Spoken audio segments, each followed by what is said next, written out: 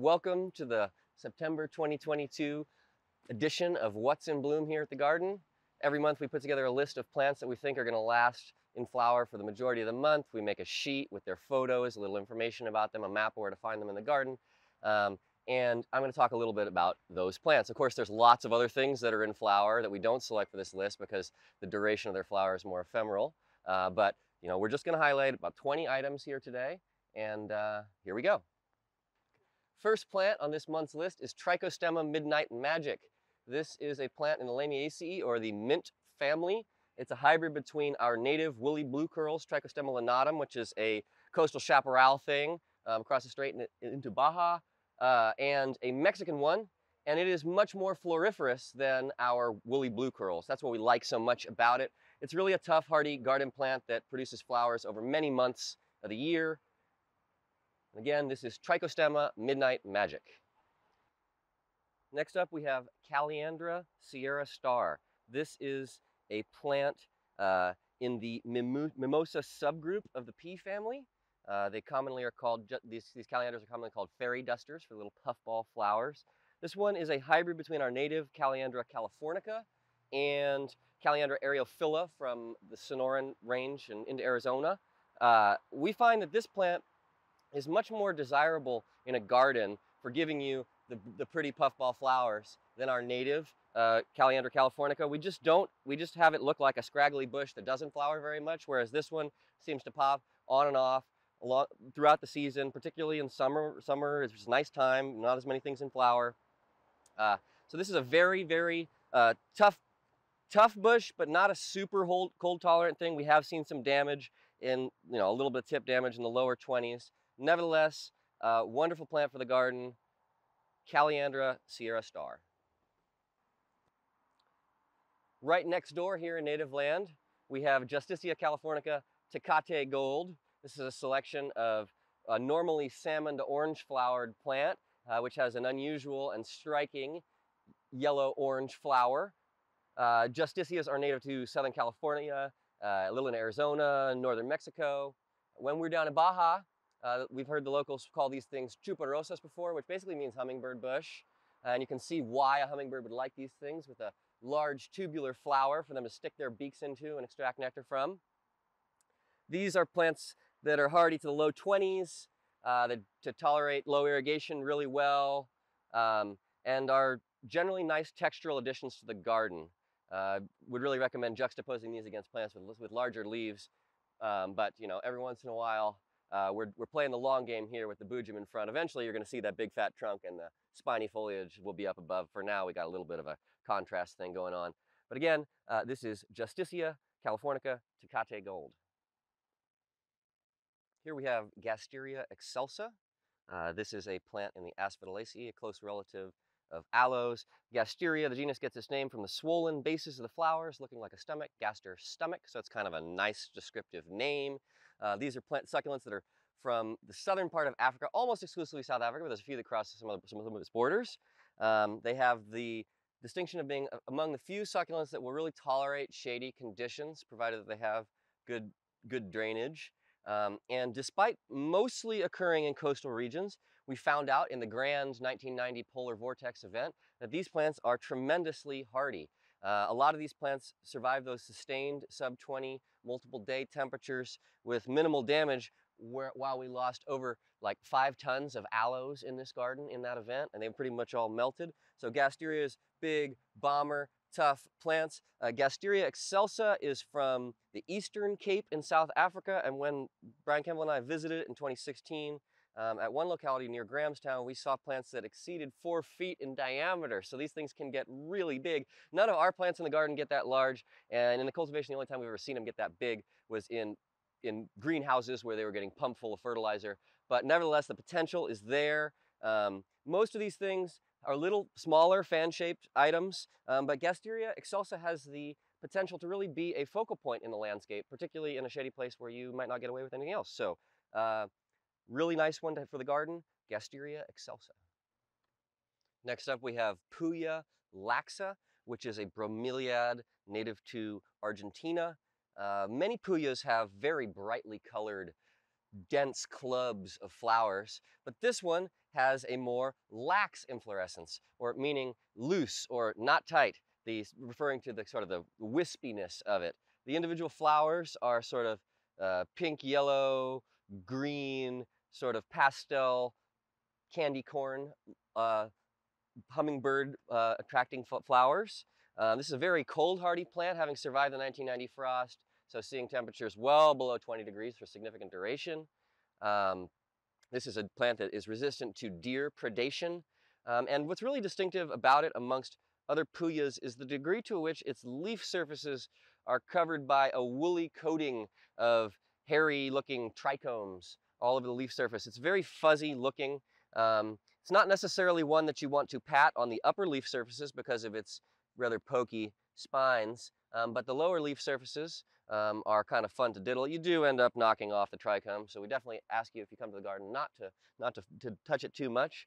But this is a nice textural addition to the garden, and a thing that, if you plant, is likely to slowly increase from a single heads of about a foot to a foot and a half into potentially, very large clumps over time. Puya laxa.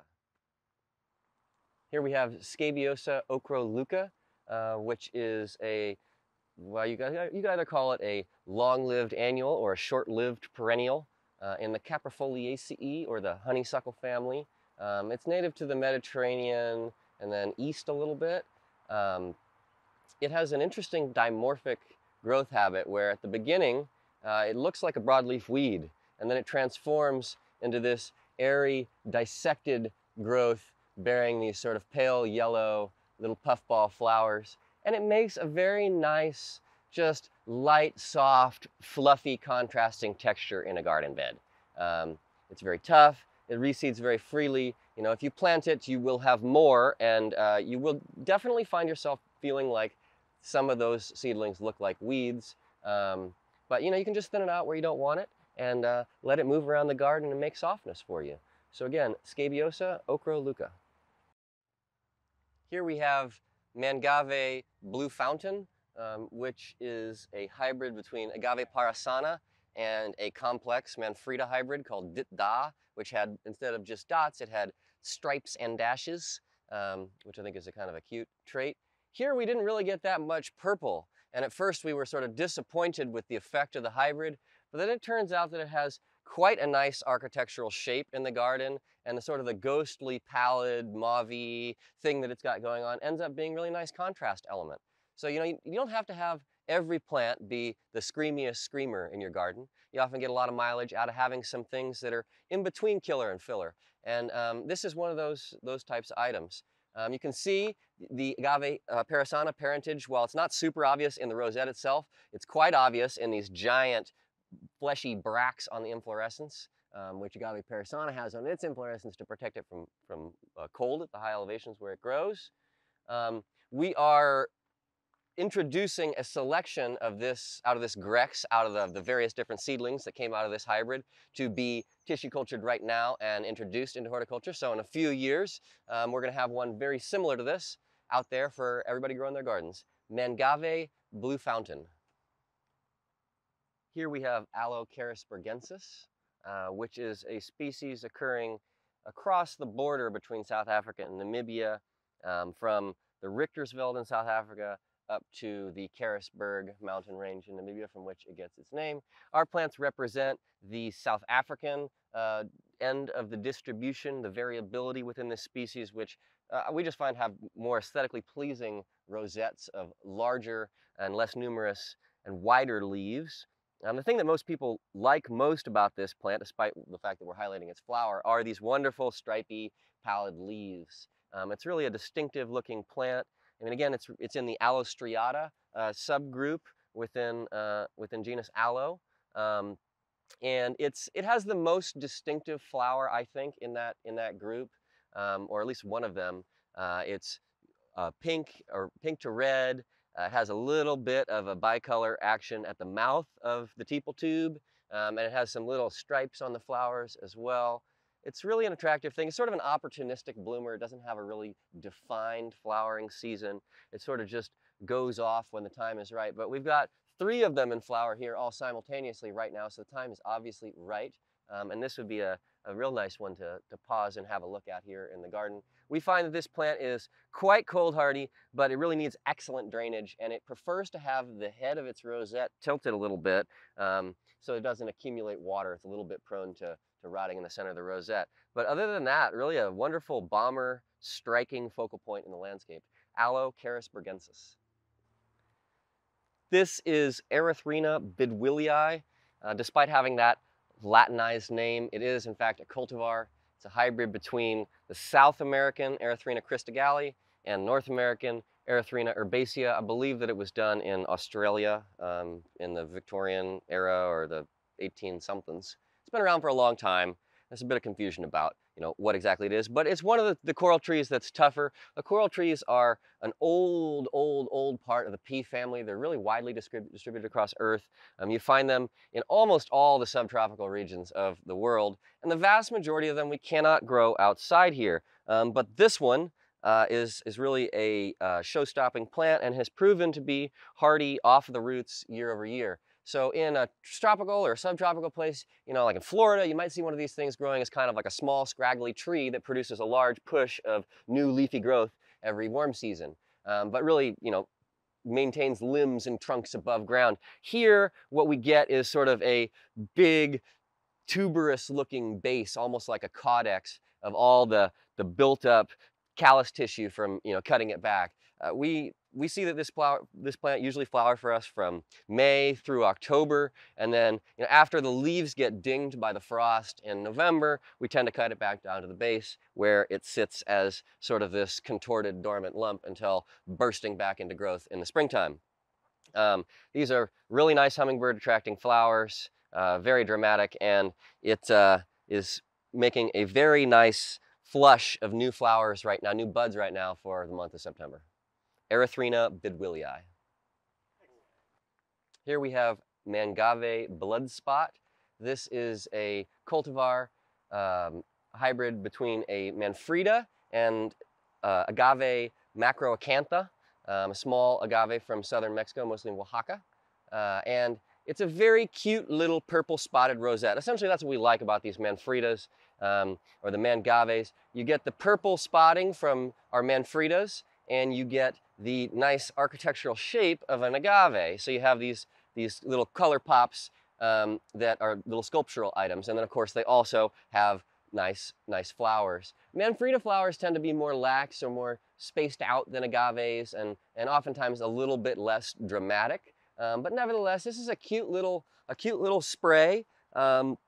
We find that the one downside to Mangaves in the landscape is that in addition to inheriting the beautiful purple from the Manfreda parent, Mangaves also inherit the habit of flowering much faster. So you tend not to get as long with the plant as an architectural thing in your garden, and you tend to get more flowers. So if agave flowers are your thing, Mangaves are for you.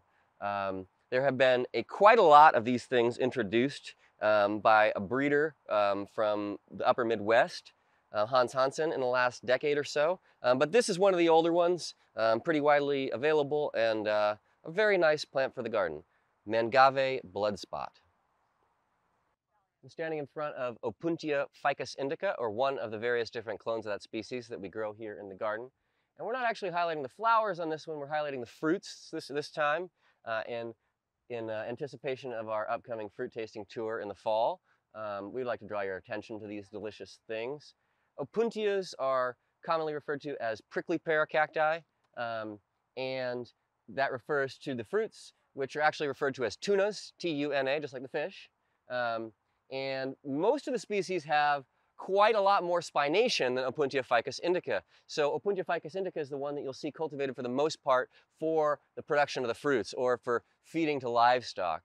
It's not just the fruits that you can eat. In fact, in the springtime or early summer, when the year's new pads are emerging, and these pads, they're not leaves, they're sort of flattened, adapted stem segments. You can eat the newly emergent pads, and that is what they call nopal or nopales. The texture there is sort of like a green bean or a pea or a bell pepper or something like that. It can be really nice in a lot of dishes. And I think we're going to see that these these plants, particularly this specific species, Opuntia ficus-indica, are going to be really important for food production for humans and animals alike as the planet gets hotter and drier, because you're able to produce an awful lot of edible material with a very small resource and environmental footprint. And one thing to be aware of with the Opuntias, I mean, you're not going to be able to see it here, but they're covered, the areoles, the dots on the pads are covered by these little fine spines called glochids, which can be quite irritating. And you want to make sure you clean those off before you try to eat any prickly pears that you might be interested in. We have quite a number of different Opuntias, both ornamental and edible ones in the nursery right now. So if you're interested, come check that one out. Again, this is Opuntia ficus-indica. Here we have Ferocactus pottsii, which is a distinctive ferocactus from northern Mexico. The genus Ferocactus are often referred to as barrel cacti, or in Spanish, biznagas. This one has a really attractive fruit, and that's actually what we're highlighting here. The flowers are mostly gone, and I don't see any more buds coming, but these bright yellow little pineapple looking fruits are definitely the most ornamental cactus fruit that I can think of in the garden. Really a stunning landscape specimen. These plants are quite old. It takes a very long time. These plants are older than I am here. It takes quite a long time to get them this large, but nevertheless it's a hardy and moderately robustly growing plant in the landscape here in our climate. As long as you give it lots of sun and good drainage, you should be off to the races. So again, Ferocactus pottsii. I'm standing under the shade of our silk floss tree, Ceiba speciosa, formerly Corycia speciosa, which is a tree from South America. The locus of its distribution is kind of like the intersection of Argentina, Paraguay, Uruguay, but it actually goes all the way to west into Bolivia. It is mostly tropical and subtropical, and this is one of these things that Mrs. Bancroft had to kind of do Herculean winter protection antics to get it to establish until it had enough mass that it could withstand a cold winter. But she did, and it's really one of these particularly impressive testaments, monuments to her green thumb and her persistence and will. Our tree tends to only flower for us in the fall. It goes deciduous, it drops its leaves, or at least mostly drops its leaves, and then starts spitting out masses of these five-sepaled, five-petaled flowers, which have now gotten it moved into the Malvaceae, or the mallow flower, for the character of those flowers. It's really a wonderful tree for more temperate or more coastal adjacent climates. If you're in Southern California, this thing will bloom for like 3 to 6 months every year. But here we tend to get 6 to 8 weeks in the fall. But it's a really big show. It's this huge canopy of brilliant pink and white flowers, and we're always pleased to see it do its thing. So definitely come get an eyeful of this one while it's going. Ceiba speciosa. Next to me is Echeveria Mauna Loa. This is a hybrid of Echeveria gibiflora done by a gentleman named Dick Wright down in Southern California in San Diego County, where he was really working to amplify the crenulations, or shall we say ruffles, and carunculations, or bumps on the leaf surfaces of these plants. So he started with Echeveria gibiflora wild forms that had, a little bit of wiggle and a little bit of bumpiness, and over time was able to select the most freakish seedlings and cross them with each other and make these things which I like to affectionately describe as psychedelic cabbages. Here in Walnut Creek, the extreme heat of our summers washes the color out of these things. In coastal conditions, you would be seeing a vibrant blue color and bright magentas and pinks adorning all of the ruffles and bumps. But here it is. We've gone through a whole lot of heat, and it's looking kind of pallid. These are plants that, here I'm in a bed that we protect. The plants that here in Walnut Creek don't tend to be long-term successes in the landscape in an exposed position, and tend to be much easier to maintain and keep and enjoy in pots.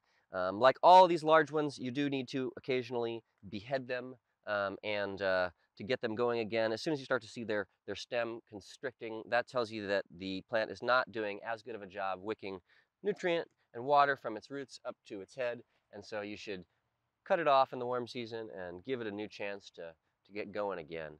These are quite desirable collector plants and quite widely grown. There's a whole lot of these kind of psychedelic cabbage, Echeveria gibiflora hybrids these days, but Mauna Loa is a tried and true old one that never fails to disappoint. Echeveria Mauna Loa. This is Cyphostemma jute, which is a caudiciform in the Vitaceae, or the grape family. This one is native to Namibia, and sometimes it's called Namibian grape. The thing that we like most about it is the large swollen stem storage apparatus there, but it also has quite attractive leaves and these delicious looking gelatinous fruits which you really don't want to eat. I don't think that they would kill you, but you would have a decidedly bad time if you ate them. These things are poisonous.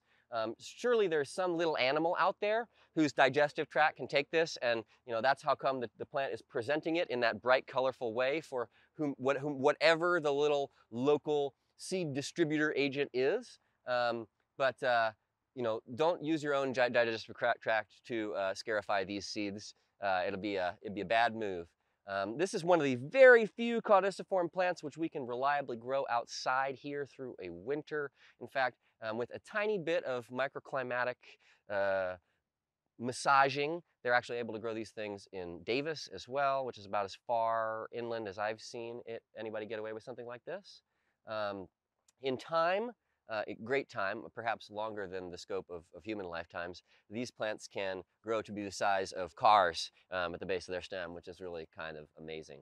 Cyphostemma jute, fabulous fat thing. This is Echeveria gigantea, which is a crassulaceous rosette native to the state of Oaxaca in Mexico. My personal opinion is that really this ought to be described as a subspecific variant of Echeveria gibiflora because it flowers at the same time, it has the same flowers. Its overall leaf morphology fits well within the variability expressed in that species, but we're still referring to it as its own species, and it is quite distinct. It's a fatter leaf than almost any other thing in the Echeveria gibiflora group, and it really is quite large, growing to about 2 feet wide. Cultivationally, we find that this plant here in Walnut Creek, where we see the 20s in Fahrenheit every year, is not one that we want to have out in the open. It's one where we'd like to have a little protection over. If you are in coastal California, this is a plant that you can grow outside no problem. But here, a little protection is better. It flowers in the fall, and we find that because the head is so heavy and it grows a long stem like most of the really large Echeverias do over time, that it benefits from being beheaded, cutting the head off every other year, every third year at the very most, so that it doesn't get too top heavy and fall over. Echeveria gigantea. Here we have Aloe pulcherrima. It's a cliff-dwelling species from central Ethiopia, where it almost exclusively inhabits sheer cliff faces adjacent to waterfalls. So it likes air moisture, probably more than we're able to provide here, and it oftentimes looks a little bit desiccated because it doesn't have a waterfall next to it here. But it does have quite impressive flowers, a beautiful leaf with a orange or red margin on it. The individual that we have here is quite large. Usually it's a smaller plant, more like 3 feet, 2.5 feet in diameter. But here we got one that's over 4 feet wide, and it seems to have a little bit of mind of its own. We planted it anticipating that it would grow towards the sun that way, but here it is growing to the northeast, away from the sun for whatever reason. It does, growing that way, at least afford you a nice look right into the center of its radially symmetrical rosette. This is a close relative of the super rare and desirable Aloe encoparensis, also from high elevations in central Ethiopia. If you're interested in growing this plant locally here in Contra Costa County and inland places, it's one that's going to want a little bit of protection. It's a species that you can get away with in more moderate coastal places. Aloe pulcherrima. I'm sitting here among several clumps of Aloe cooperi. Aloe cooperi is amongst the grass aloe group within genus Aloe, which pretty much exclusively come from the eastern side of South Africa, where it rains in the summertime, it's dry in the winter. Basically, hot and tropical and moist, the opposite of what we have going on here in the warm season. And so there are very few of these grass aloes that we can reliably grow here in California. They tend to just not like it, and they tend to be little finicky greenhouse things. But this Aloe cooperi, this particular form of it, has been a very robust and very successful plant forest in the landscape, and almost shockingly so. I've never seen one, an individual that grows as big as this particular form does. Like all the Aloe cooperi that I've seen before have been shorter things. Some of these inflorescences are almost 5 feet tall. And we find that this is actually a super useful plant in a landscape when you're dealing with those narrow planting areas where you have like a little gap next to a house or something like that, and you need a plant that's going to stand up some, but that is also not going to grow too wide. And this is a really wonderful plant like that. You know, in the case of this bed, we've used it as a sort of a vertical element and a textural element at the top of a mound, and it works really well for that also. The flowers themselves individually are quite big, and the bicolor is charming. We're really chuffed with this thing. When we first were sent the seeds, we kind of thought, a grass aloe. But it turned out to be a very, very charming garden subject, and one that we very much look forward to growing more and getting out into cultivation in a broader sense. Aloe cooperi. Here we have Grevillea King's Fire, which is a new cultivar to the United States, which is extremely floriferous. It was part of a series all titled King something or other, King Celebration, King's Rainbow. And some of those other ones had individual flowers, which are a little bit more exciting than these ones are, but none of them produce this quantity or with the frequency. This plant flowers for at least 10 months of the year, perhaps even 11. It is just a ludicrous amount of flowers. When we first received it, they told us that it was going to be 4 to 5 feet wide, and quite clearly it's about double those proportions. So it is good to approach the size descriptions of a lot of these Proteaceae with a healthy dose of skepticism. But if you would like a large, almost ever-blooming, sort of fine needle-textured plant for the garden, Grevillea King's Fire is a really wonderful option to consider. Grevillea King's Fire. This is a dwarf form of Xanthorrhoea quadrangulata. Xanthorrhoeas are commonly referred to as Australian grass trees. They're not grasses, but they do look grassy.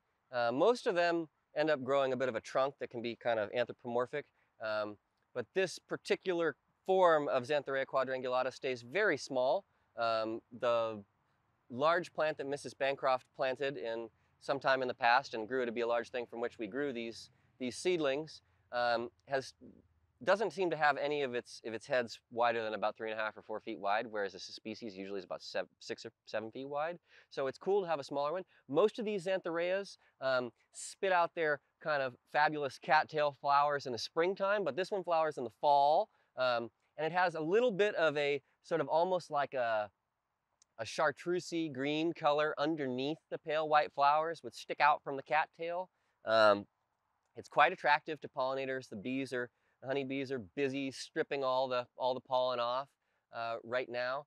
And you know, one of the things that there's a number of things that I like about these things. One of the things I like most about them is that the flowers look cool, and then the dried inflorescence continues to look cool, like a nice architectural cattail. And the rosette itself is, for me, or the Xanthorrhoea rosettes in general, are the most dynamic grass-like architectural rosettes. They have a certain bit of kinetic movement to them that's more interesting in the wind than anything else like that. And they end up being really, really, really, really wonderful plants in the garden. After being established, these things will go with quite low water, and they are very long-lived plants. Some of the species can live for hundreds of years. So, you know, we like anything that we can plant in the ground and that can become an heirloom for future generations. And this is definitely one of them, Xanthorrhoea quadrangulata. Here we have Glotophyllum oligocarpum, which is a mesem in the ice plant family. It hails from the Little Karoo in South Africa. Glotophyllum, the genus, means tongue-leaved, which is a really nice descriptor for this genus, seeing as the distichously fan-shaped arranged pairs of leaves look like little pairs of tongues.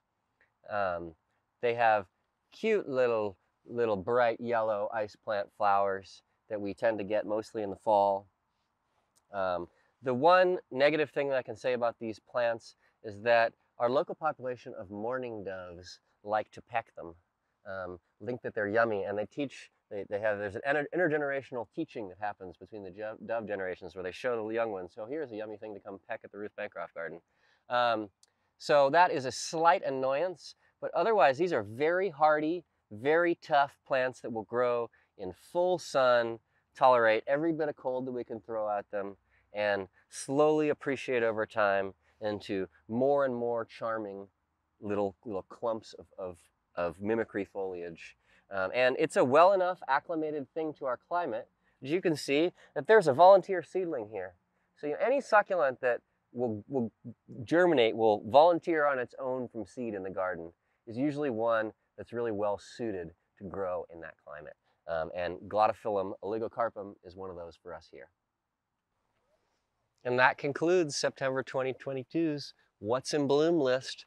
If you'd like more information about our plant collection, or you'd like to find out about the further educational opportunities that we offer, check out our website, ruthbancroftgarden.org.